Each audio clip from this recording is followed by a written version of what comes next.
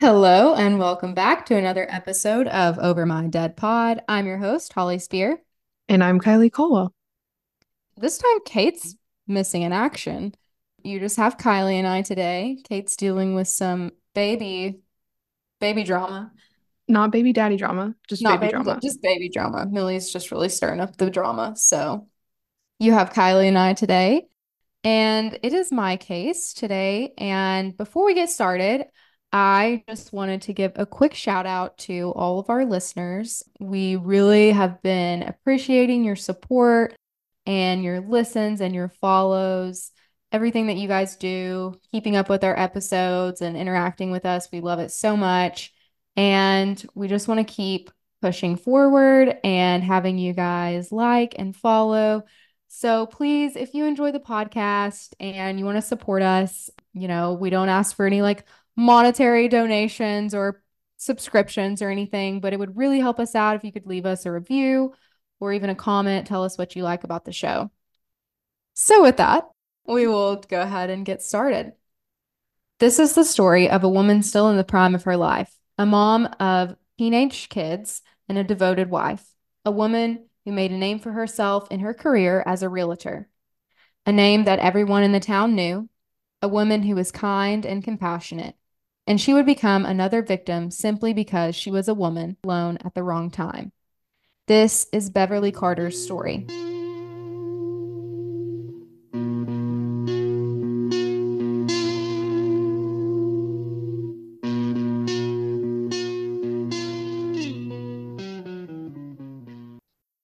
So, Kylie, Kate was here. She would also be included in this, but I know that both of us, at least, are familiar with Little Rock, Arkansas. In fact, that's where I'm sitting right now. I've heard of it. For all you new listeners, it's the place where all three of us met. Nice little town. I do miss it. She's humble. She's humble, babe. Little Rock is a city located in the central part of Arkansas along the Arkansas River. It's the capital, so it's kind of the hub for government and business in the state. It's a city of about 200,000-ish people, according to the 2022 National Census. Compared to big cities in the US, she's small, but for many rural Arkansans, Little Rock is the quote unquote big city. It's their big city. It offers a blend of urban amenities with some southern charm, but Little Rock does have its downfalls. Little Rock has continued to struggle with higher than average crime rates, particularly violent crimes such as homicides and aggravated assaults, as well as property and drug related crimes. In fact, Little Rock was listed as one of the nation's most dangerous cities. With a crime rate of 72 per 1,000 residents, Little Rock has one of the highest crime rates in America compared to all communities of its size. One's chances of becoming a victim of either a violent or property crime is 1 in 14. So that's pretty shocking. Thank God I made it out of there alive. I know, I'm still here, so thoughts and prayers. This is where 50-year-old Beverly Carter lives. Beverly Carter is a very successful real estate agent here in the state. She's actually one of the top 10. She is very recognizable by her billboards that were all over town, and her face big on the billboards, so you would know her if you saw her. It was September 25th, a normal fall day in 2014. Beverly spent the day at her office. The real estate company that she worked for was called Cry Like Realtors. It's a pretty typical day for her. Beverly gets a call around 2 o'clock that day. It was a man and his wife. They wanted to tour a home right outside of town. The man and his wife wanted to know if they could do a quick walkthrough that afternoon to see if they were interested. Even though Beverly already had a full day planned, she tells them, of course, she'd be happy to show them home. And actually, the showing would work out quite perfectly because the home was actually only a couple miles from her and her husband's home. So she can get off work, she can stop in, show the house, and then head home for the night. And I imagine this is pretty typical. People call towards the end of the workday and want to see a house. Most people don't get off till 5 or 5:30. So that would be really the only time that they could go see it. So that's pretty normal. But one thing that Beverly is cautious about is going to show a home alone to someone that she's never met. I never really thought about how dangerous this would be for real estate agents, for men and women alike, but especially women, to be showing houses alone to strangers that they've never met. You basically go into a home and close the door behind you. Actually, pretty terrifying. But Beverly is a seasoned professional. She's been doing this for a while, and she knows that she needs to be aware of what she's getting herself into. Beverly asks the man if he plans on bringing his wife with him. And he says, yeah, he does. Actually, he hands the phone to his wife, and Beverly ends up talking to the wife and confirms that she will be there. So great.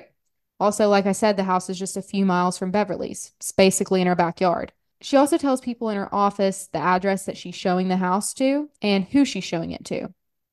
She's going to meet the couple at the house, show them around, and then head home. So, a little before 6, Beverly called her husband Carl and told him that she was going to show this house a couple streets down. And if he wanted her to, she'd pick up dinner before she headed back home. So, time begins to pass, and Carl begins to worry. Carl's texting his wife, and he's getting no reply. It's about 8:30 now. Carl calls his son, Carl Jr., to see if he has talked to his mother. Carl Jr. tells his dad actually no, and he's been trying to get a hold of her too. Carl Jr. says his dad is really protective of his mother, and his dad was really prone to worrying, probably a little too much. He tells his dad that she's probably fine. She's working. She's trying to sell a house. She's probably running numbers for this couple or something. Carl tells his dad, look, I'll just go drive by her work. You go drive by this house that she's showing. It's right down the road. We'll split up. Call when you find her. So Carl hops in his car and drives over. Meanwhile, Carl Jr. arrives at the office parking lot to see it's deserted, a completely dark building. When Carl Sr. gets to the house for sale, he's relieved to see Beverly's car. It's parked right outside the house. Her purse is still in the passenger seat. There's no other cars in the driveway, so he assumes that she's just finishing up the showing. Maybe she's turning lights off, closing up, cleaning up. He's feeling pretty relieved. But as he walks up to the house, that feeling of relief is gone. He sees the front door is wide open. The house is dark, quiet, and eerie. No trace at all that anyone had even been there. Carl Sr. calls his son, and the son confirms she's not at the office. Carl Jr. gets off the phone and calls the police to report his mom missing. Police arrive at the house and they start searching. All that is left in the empty house is dust. But investigators notice that when they shine their flashlights into the dark home, they can see the dust like on a layer on the wood floor, and they could tell that it had recently been walked through. But it was not just footprints. It was an area at the bottom of the stairs that drew their attention. It was probably a 10 by 10 area where the dust was completely disturbed. It looked like someone had laid down in it, maybe rolled around in it. They searched through Beverly's car, and laying in the front passenger seat was a notebook. The notebook that Beverly used to keep all of her appointments. The page in the notebook had 3 different addresses, and one of them was the house that they were at. And there was an email address and a phone number under that address. Obviously, the contact information for the clients Beverly was meeting. Police start tracking the email and the phone number. In the meantime, police keep searching the scene. Police could tell that there were tire tracks that went from the driveway to a little area of grass, and it looked like it backed up to the front door. Car had just completely plowed through it, and they could tell from the grass that a car had been backed up to the door. So there's a home within eyesight of the house that Beverly was showing. Police walk over and they ask the neighbor if they happened to see anything odd the night before. This neighbor tells police that he hadn't seen anything odd, nothing that stuck out to him, just that he noticed there was a car parked outside the home, and then another black car pulled in around 6 and parked behind the car. Nothing weird for a house for sale. But the neighbor looked out a few minutes later and saw that the black car had backed up to the front door. Obviously, what we were just talking about from the tire tracks. Then he saw a tall, slender white male with short brown hair stand beside the car. All of a sudden, Carl actually receives a text message. It was from Beverly. It said, "Sorry, my phone's been dead. I'm out having drinks with friends." Sure. Yeah, and that's what Carl thinks. Her whole family is like, no. First of all, she's not a drinker. And number 2, anyone that she would have gone and gotten a drink with, they were already there on the scene searching for Beverly. She had a tight circle of friends, and all of them were already with her family looking for her. Number 3, she wouldn't have just gone out for drinks and left her car her keys, her purse, her money, her ID, her bank cards, and just go out. Like, it's just not happening. No, I don't think she would have even left her car there. Even if you had someone pick you up, it wouldn't be at some random house you were showing. Yeah, and how are you gonna pay for your drinks? What if you get ID'd? I mean, it's just, there's no way. Luckily, the police don't agree. So, the police get a warrant for exigent circumstances and ping Beverly's phone. Now, if you don't know, which we don't expect a lot of people to know, usually when police need a warrant, they have to go ask a judge for it before they can conduct a search, seizure, or arrest. Which, if it was an arrest, you need an arrest warrant.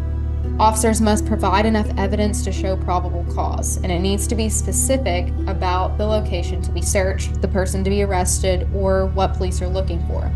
So they would need statements or facts or evidence or all of that to show enough probable cause to believe that the crime has been committed.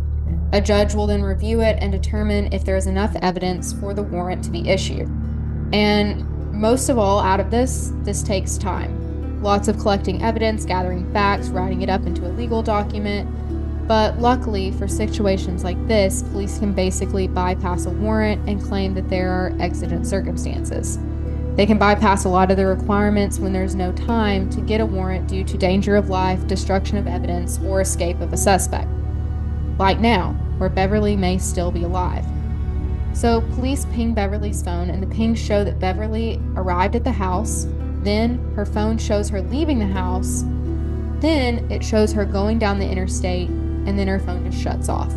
Police quickly go and search the last location that her phone pinged, which was along the interstate, and they were able to trace her last location as being close to a commuter lot on the side of the interstate.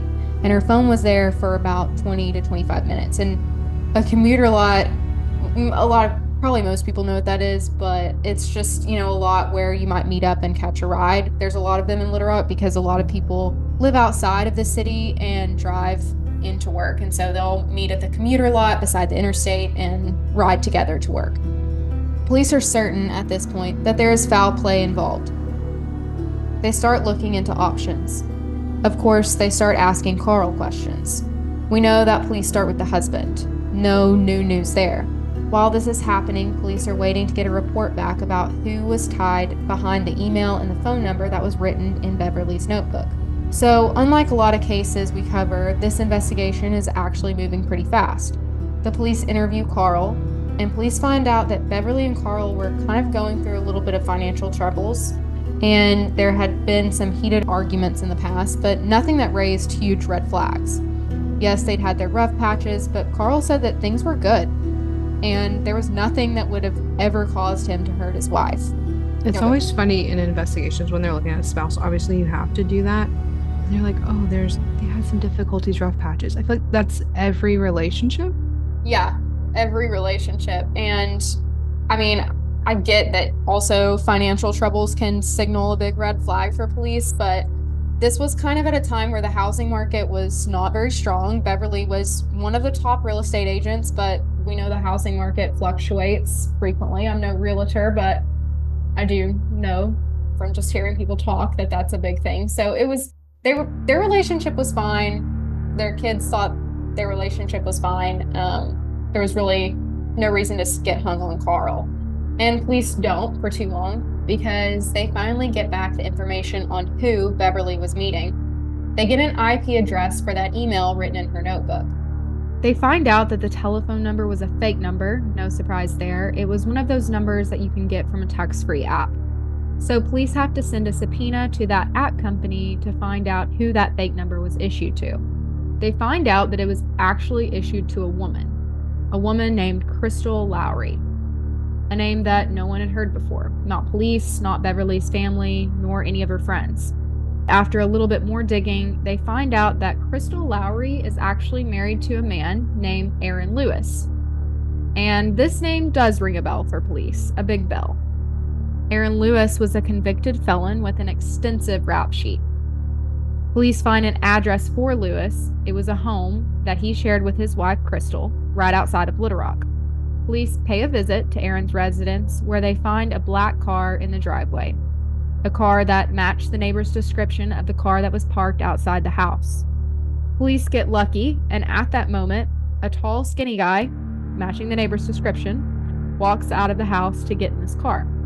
But before he gets in, he glances up at the unmarked cars sitting outside his house with random men sitting in them, and he immediately bolts. He jumps in his car and flees. Shocker. Yeah. So police are involved in a full-on chase, but it doesn't last too long before Lewis makes a 90-degree turn and loses control and runs off the road. He hits a ditch and he's stuck. As police pull up, Aaron is trying to climb out of his car window. I always just love police chases because they hardly ever don't end really funny. Like, think that you're gonna outrun people. I mean, you might for a second, but then you're gonna get caught. They'll get you eventually. Has there ever been a case of someone getting away in a chase?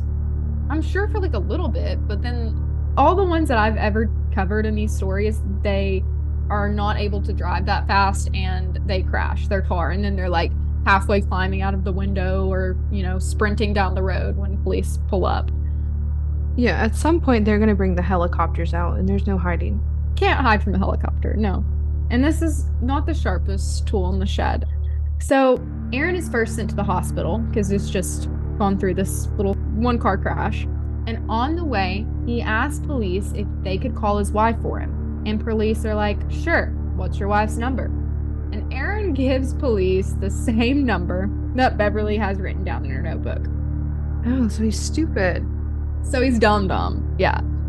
Oh, we love dumb criminals, though. And police seize his phone. They get a search warrant to go through it. That will be very simple.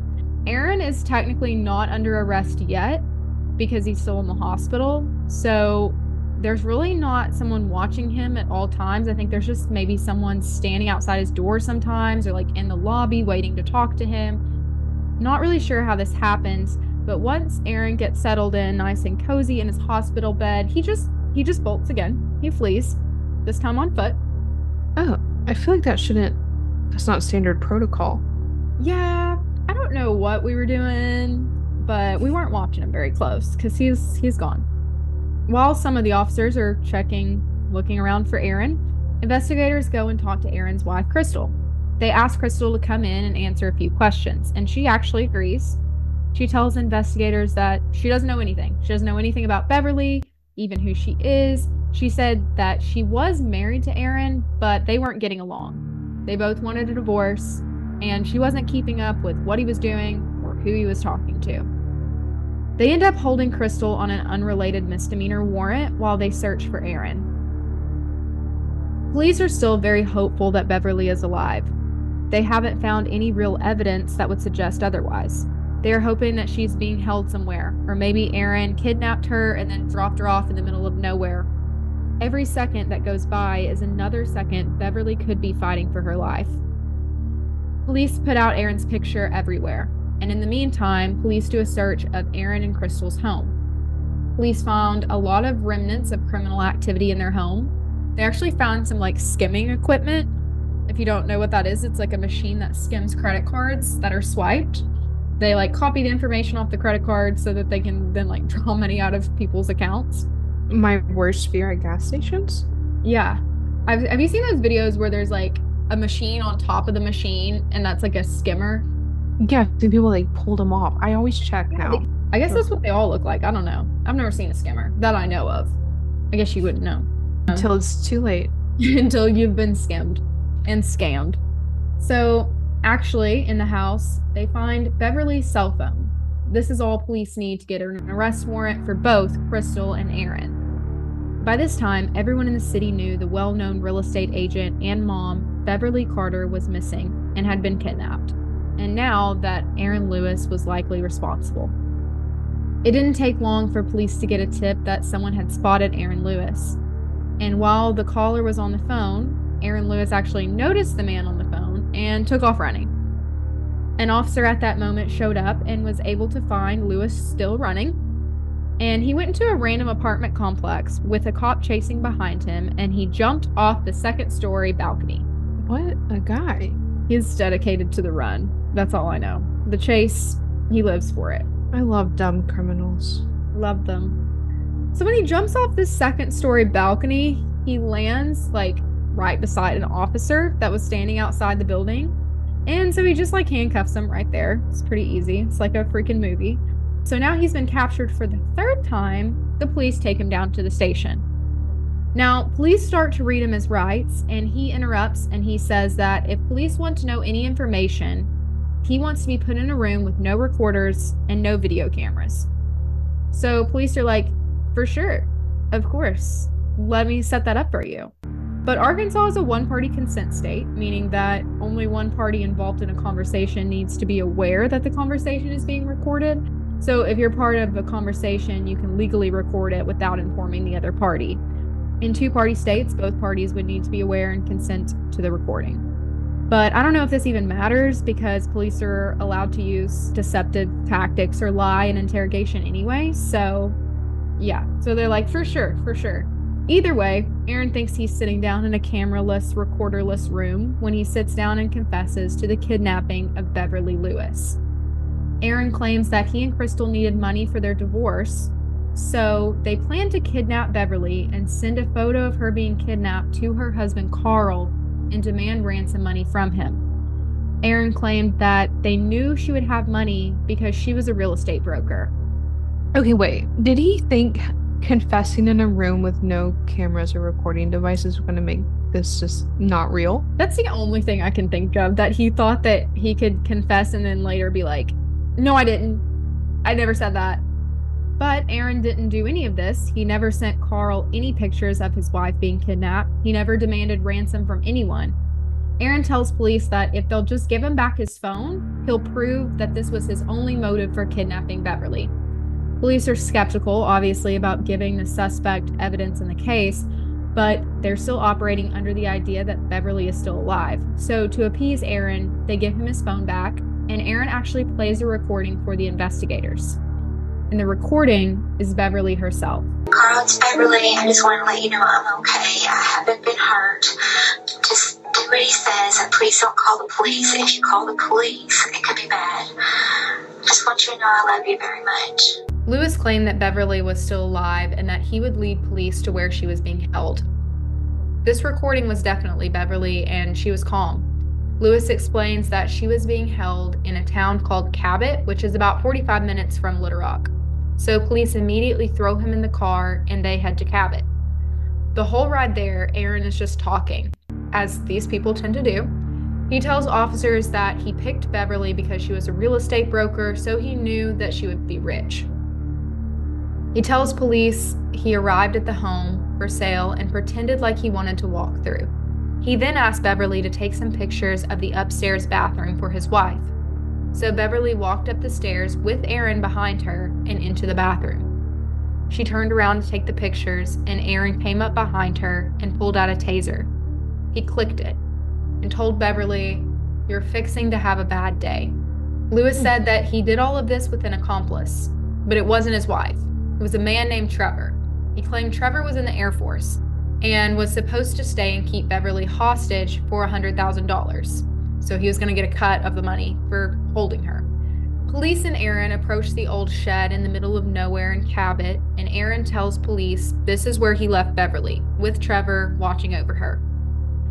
But Beverly isn't there, nor is this Trevor. And actually, there's no sign or trace of Beverly ever being there. Investigators said that actually the shed was clean and tidy. It didn't look like one thing out of place. It didn't look like anyone had been in there in a while. It didn't seem like somebody was locked in here for sure. I have a feeling that Trevor does not exist. You're close. But Lewis is like, no, this is Trevor's fault. It must be another place. Trevor must have taken her to another place. He takes detectives about an hour and a half down the road to a large abandoned house. Lewis tells investigators she's in there. You'll find her handcuffed to an iron beam. Police enter. No Beverly, no handcuffs, no iron beam. By this time, police had actually tracked down this Trevor guy that Aaron claimed had Beverly. He does exist. He was not in Arkansas at this time, or at the time of Beverly's disappearance. He was in Oklahoma, and he had a pretty solid alibi. Trevor did tell investigators he did know Aaron, and he knew his wife, Crystal. and that Crystal was his partner in all of his criminal events, and Crystal would have been the one helping Aaron. He said that Aaron and Crystal were con artists, they're criminals. They would get money any way that they could. Police keep pressing Aaron, but they're getting nowhere. He's not even replying to police's questions at this point. But one thing police did learn was that Aaron used to be employed at a concrete plant called Argos, but had recently been fired about 2 weeks prior to Beverly's kidnapping. One officer just decides to randomly ask, "Did you take her to Argos?" Aaron had his head bowed the entire time, but at that moment, he raises it up and looks straight at the investigator.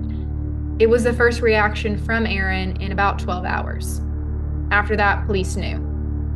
It's now Tuesday, September 30th. Police rushed to the Argos concrete plant to search for Beverly Carter. They began searching the property. It didn't take long for police to notice something odd sticking out of the ground. It was a human elbow. Any small hope that the family and friends of Beverly Carter were carrying was crushed. Police began to uncover the body of Beverly from her shallow grave. About 70 yards away, police found one of Beverly's earrings, a shoe, and a roll of duct tape. When her body was uncovered, police found that her body was pretty much wrapped in duct tape. She had green duct tape wrapped around her arms, and then they were taped behind her back. Her feet were taped together, and her entire head was wrapped in tape. She suffocated from the tape. Investigators took pictures of the scene and returned to the police station, still covered in dirt and mud. They burst into the interview room of Aaron Lewis and slapped down pictures of her body in front of Aaron. Aaron didn't say a word. He didn't even look up. Beverly Carter's son, Carl Jr., said he remembered the ring at the doorbell at 4:30 in the morning. He'd not slept in days, and he'd been worrying nonstop. He said standing at his door was a group of women, his mother's friends and colleagues. The women had been there for the family the whole time. Carl remembers asking, "Is she okay?" And he said he heard the words, "No, baby, she's not." It still haunts him to this day. Both Aaron Lewis and Crystal Lowry were arrested on capital murder charges. Of course, as we know, one of them is going to turn on the other. No surprise. And surprise, surprise, Crystal decides to testify against her husband. She says that it was her idea to kidnap a broker. She chose to kidnap a realtor that was a broker because she said, quote, "They have a lot of money." So they simply Google searched brokers and realtors, and Beverly was just the first to pop up. Crystal tells her side of the story, and it's that Aaron called Beverly and said that he and his wife wanted to buy a house and wanted to know if they could tour one that they had their eye on. Beverly asked if his wife was going to be with him. Aaron assured Beverly his wife would be there, and he then put Crystal on the phone, who lied and said she would be there. Crystal was planning on just letting her husband do all the dirty work. Lewis met Beverly at the house, and then, like I said, he tricked her into taking pictures of the upstairs bathroom for him, and then he threatened to tase her. Aaron forced Beverly into the back of his car, and then he took her to that commuter lot off the interstate and stayed there for about 25 minutes, just like the phone showed. He took a photograph of Beverly tied up in the back of the car and sent the photo to Crystal. So the plan was that Crystal was then going to send this picture to Carl and demand ransom money. Meanwhile, the plan was for Aaron to take Beverly to an abandoned house in the nearby town of Cabot. But Aaron remembered that a couple days prior he'd seen someone at this house, so he kind of panicked because he didn't have anywhere to take Beverly, and he ends up taking her back to him and Crystal's house. He takes Beverly inside and locks her in their bathroom. And Crystal, the wife, she's pissed because this was not the plan. Now they have this woman locked in the bathroom. They have prescription bottles in there with their names on them. Beverly now knows who they are and where they live. Their plan's kind of going to shit.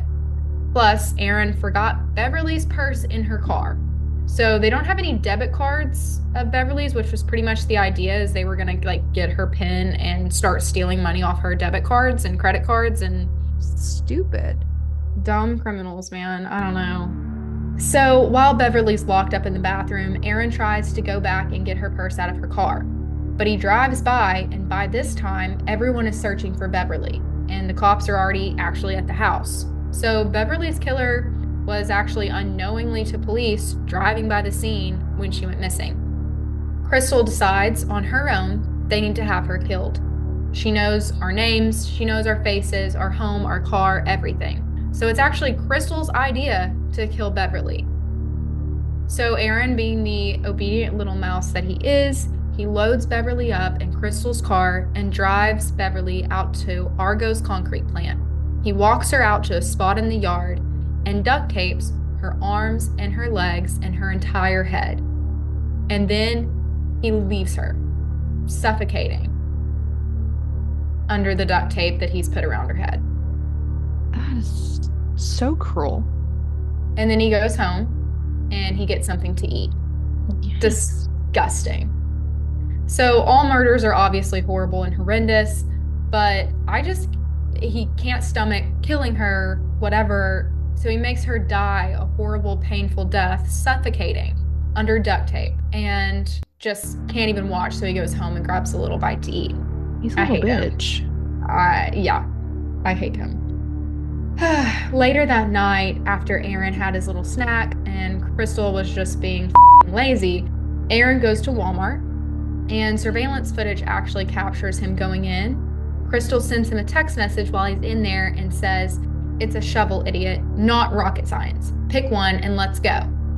Kind of makes me think that she's in the car waiting on him. It doesn't say that, and I think she's trying to like keep herself reserved from being involved in this killing, but it sounds to me like she's in the car. I think so. That's what it sounded like.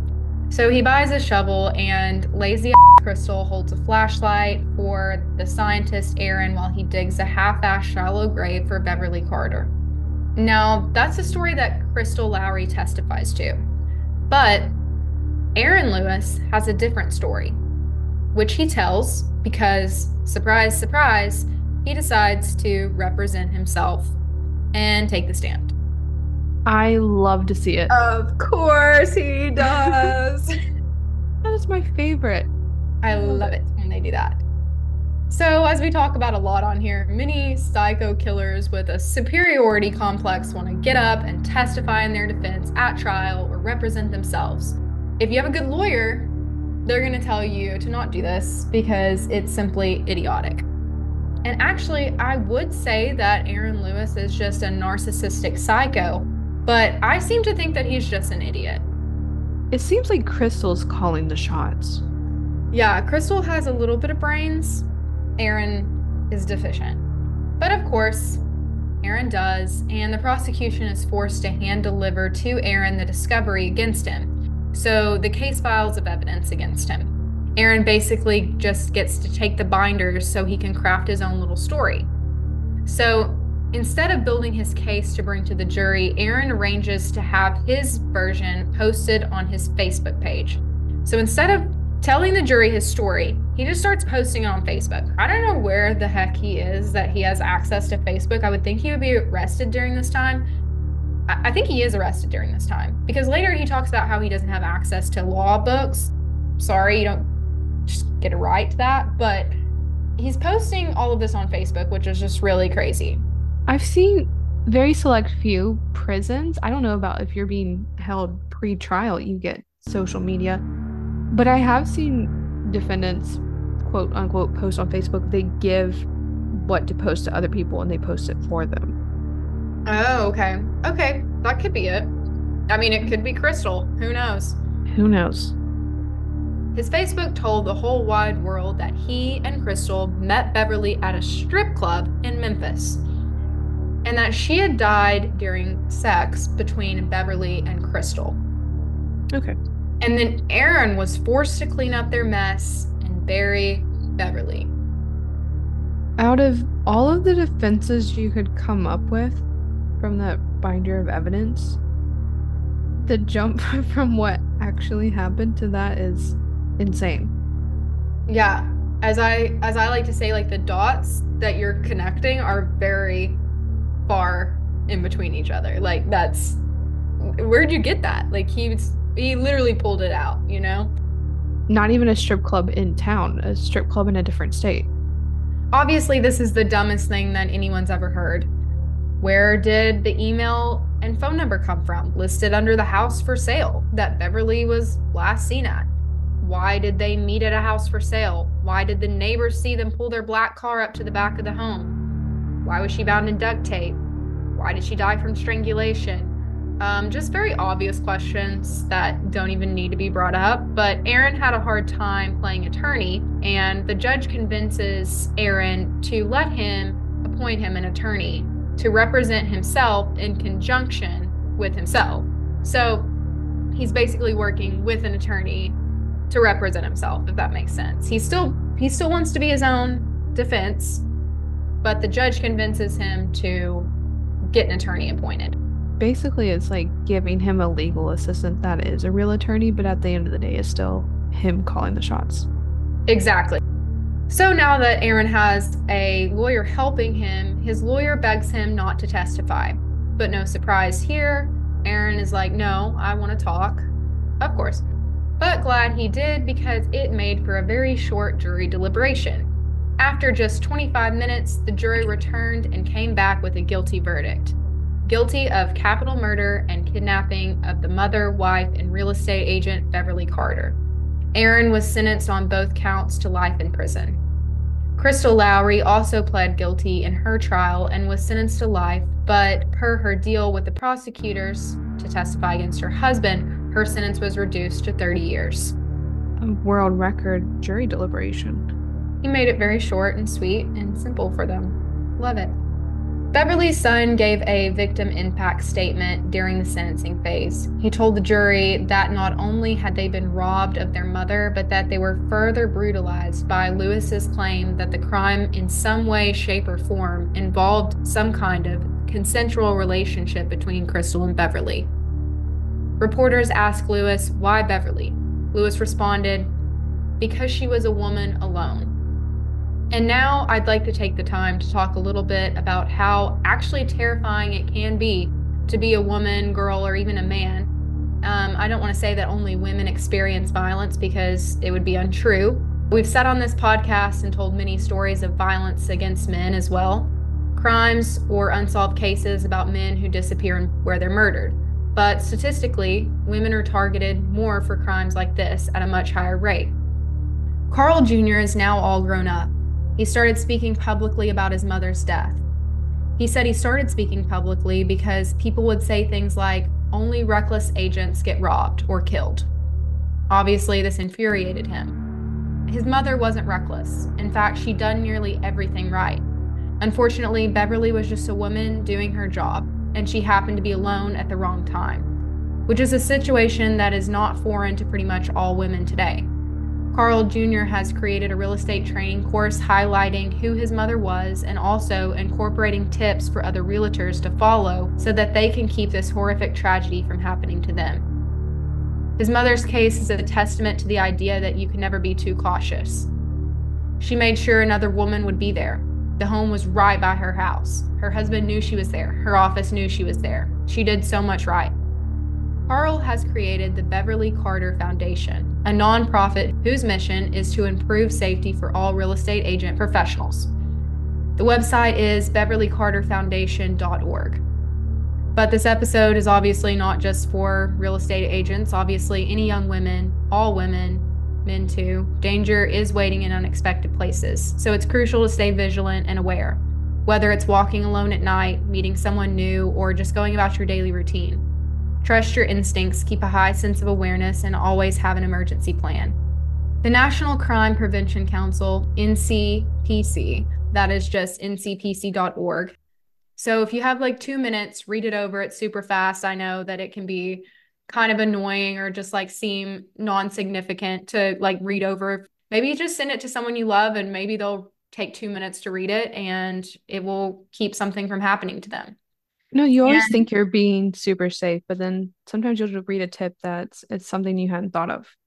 And it'll come in yeah, handy. for sure. I mean, just listening to true crime podcasts, there's so many things that they suggest you do that I've never thought of before. And I think it could actually really be beneficial to people. So share this episode and go on this ncpc.org. If you're a real estate agent or a working professional, visit the beverlycarterfoundation.org for some more safety tips on there. Fun fact, the story I'm currently researching to do for my next case is also a lone woman real estate agent murdered showing a house. Is it in Arkansas? No, it's in Canada. And a couple weeks ago, what inspired me to do that case is there was another real estate agent in Canada who was murdered while showing a house. So it's a real thing. Yeah, no, actually, I was gonna follow. It's funny because I was gonna follow up this episode with another realtor that got killed on the job in Arkansas, and it is unsolved. So, Damn. should we just start a separate podcast? I mean, that's crazy. For our real estate agents? Gosh. If you really think about it, it is so dangerous. And I hadn't really thought about it until I researching this case that you basically go into a house, a private home with complete strangers, or you just open, you're doing like a, what are they called? A open house, and you just have people filtering in and out all day. It just seems so dangerous. Yeah, and you can't always have someone there with you. Yeah. I mean, real estate agents, I feel like are like running from house to house doing like showings or, whatever. And you can't just like have a personal assistant go with you constantly. I know now a lot of people do like background checks before they show a house to someone, but even if it's someone who has no criminal history, like you never know. You never know. I mean, well, the thing is too, they gave the wife's name. I don't think they gave the husband's name. He didn't have a criminal history. No. He did. Aaron did. What keeps you from just giving a fake name? Fake name, fake phone number, all that. Yeah. Stay tuned for more real estate murders. Crazy. Stay safe out there, realtors. Part two coming in a couple weeks, I guess. That is Beverly Carter's story. And with that, thanks for tuning in to another episode of Over My Dead Pod. If you want even more information, including photos of the case, you can check out our blog on overmydeadpod.com. Be sure to leave us a review wherever you're listening to this and check us out on social media at Over My Dead Pod. We'll see you next week with another case. Bye. Bye.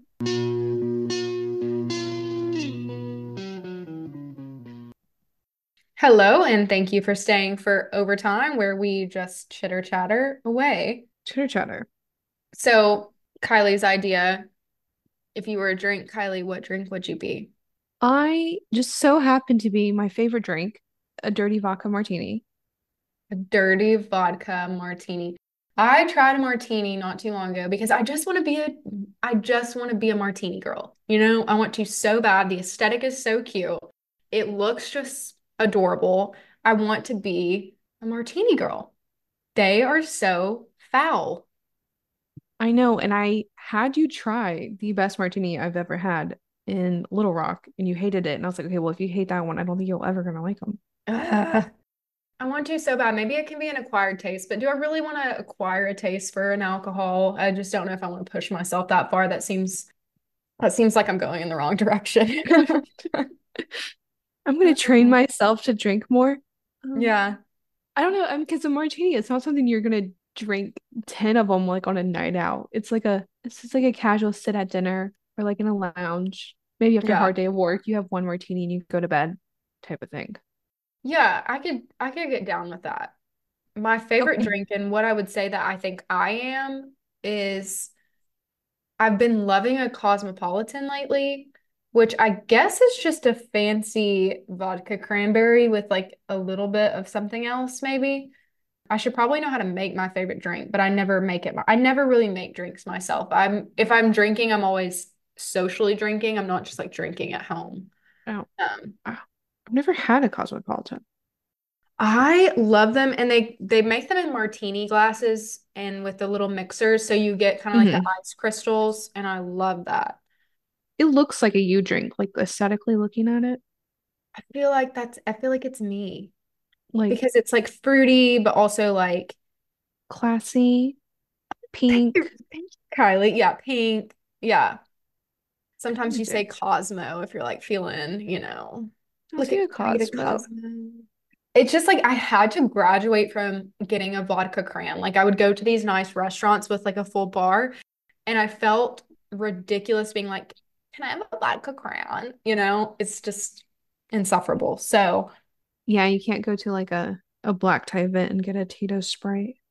you can't go to a black tie event and get a Red Bull vodka. You just can't. Unfortunately, I wish we could. I mean, I'm gonna need it at this age. I need a little like pick me up. Does anyone remember when Four Locos had caffeine and now they don't apparently? They don't?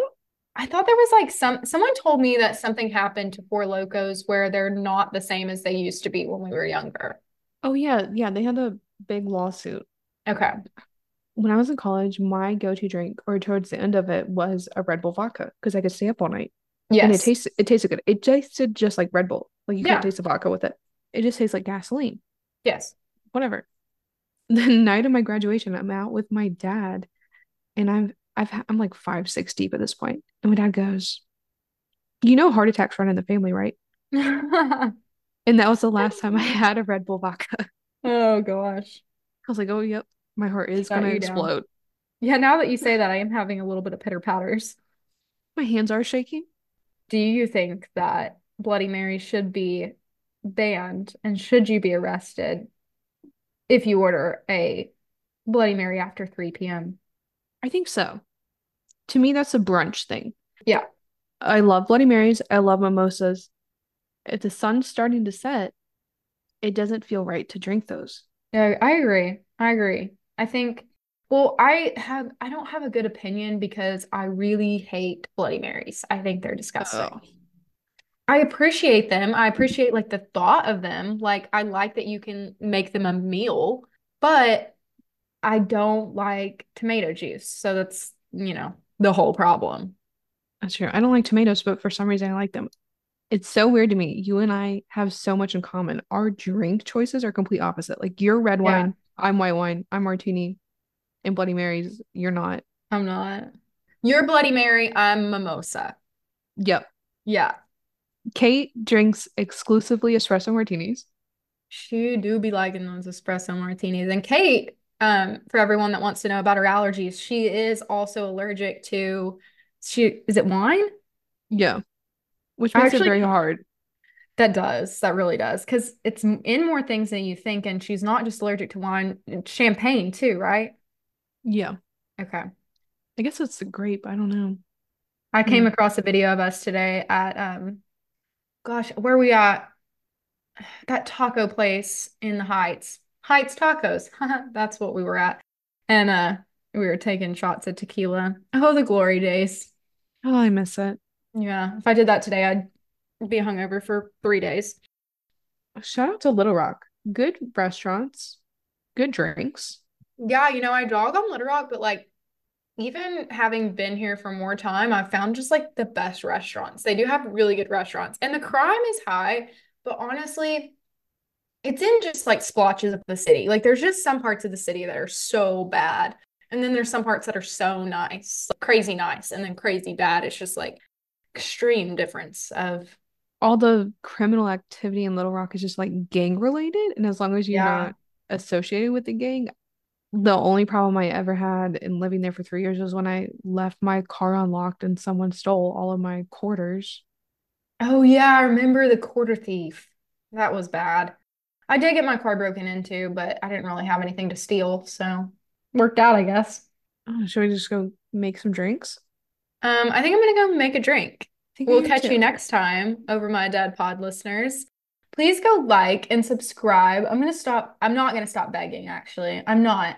Go like and follow and download our episodes so that we can keep doing this because we love it so much and we love you so much for supporting us. And that is the best way to show your support. I agree. Also, this is free for you guys and we don't have ads. No, yeah. Support us, Support us, please. please. We Pretty want to please. keep doing this. We love you. Anyways, I'm gonna go make a cosmopolitan. Bye. Bye.